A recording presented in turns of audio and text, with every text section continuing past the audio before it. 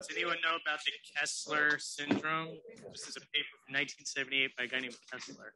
And he was thinking ahead about the problem of orbital debris. And the idea is that every time you have a collision, it produces thousands of additional fragments, which can then go on to collide with other things. So you could have this sort of runaway cascading effect where the time between collisions just keeps getting smaller and smaller and smaller and smaller until it's just kind of hopeless to have anything up there. This is what, 45 years ago?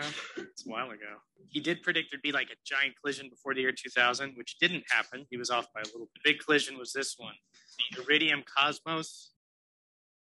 Iridium, it's a constellation. And I think this was an active satellite, and the Cosmos was, I think, a unused Russian satellite. They're coming in at 90 degrees, and boom.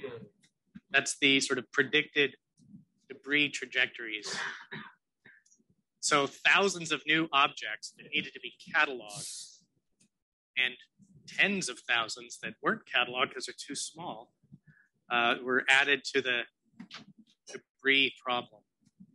And you can kind of see, after the collision, the center of mass is probably still moving on that same trajectory, roughly, for each of them.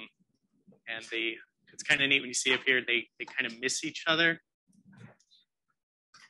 Right? There could be a whole bunch of additional secondary collisions. I mean, it's shocking there are collisions. Space is big, but you got plenty of time. And so now you got all this debris.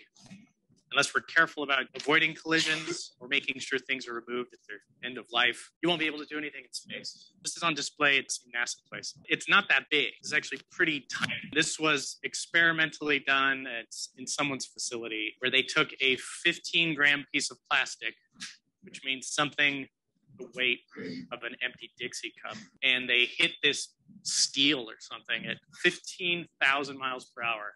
And this is what happens. So this is what a typical tiny piece of debris will do.